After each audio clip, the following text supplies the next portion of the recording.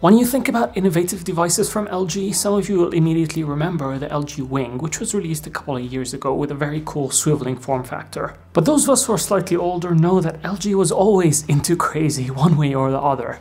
They didn't always get it right, but they always had something interesting to show for it. And this device is certainly one of LG's really cool experiments. This is the LG Crystal, released back in 2009 with a lot of cool tricks. So let's talk about all of its quirks and features to see what made it special for its time. Starting with the hardware, and what looks like an ordinary touchscreen device couldn't be any less ordinary. On the front you have a 3-inch TFT display with a resolution of 480 by 800 pixels, with a capacitive touchscreen, and that resolution was very high for its time. Above the display is the speaker, which also acted as the loudspeaker. Under the display you have 3 capacitive touchscreen buttons with the call key, menu button and end call key. On the left you had the micro USB port, which was used for charging as well as connecting headphones, and it was also hidden under a flap to protect it from dust. The top housed the lock and unlock key, which was also the power button, and on the right you had the volume rocker keys at the very top and a camera shutter key, while the bottom only housed the latch key to open the back battery cover. Turn it around though and the device starts revealing some of its secrets. It just says transparent at the top, and you can even see the battery inside because the back cover is transparent at the bottom. But check this out.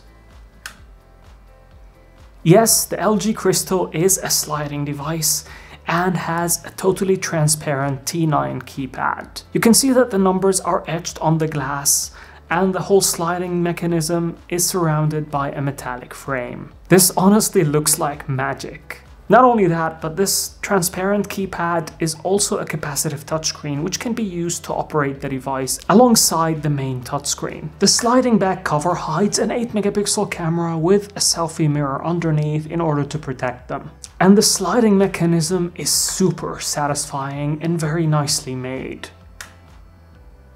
Unfortunately, the battery on this device doesn't work anymore properly, but I can still power it on if I connect a micro USB to the device to keep it charged at all times.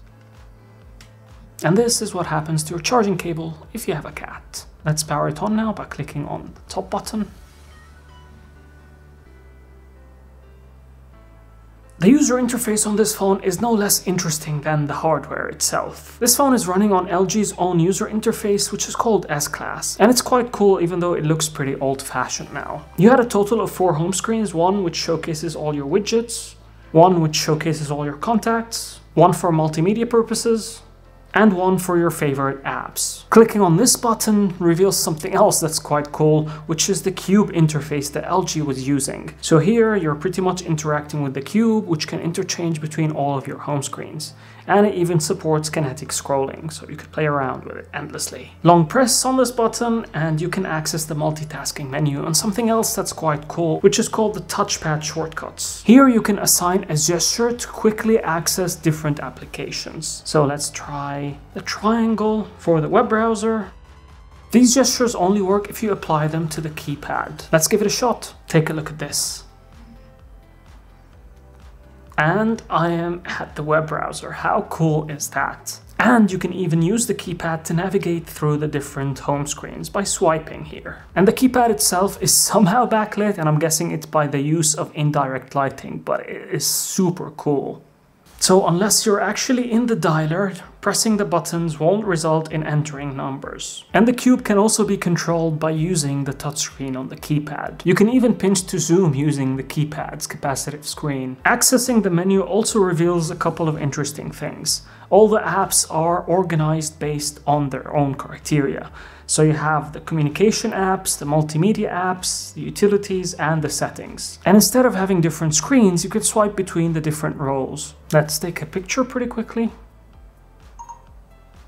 User interface is pretty basic, and the device supports capturing videos in a 480p resolution.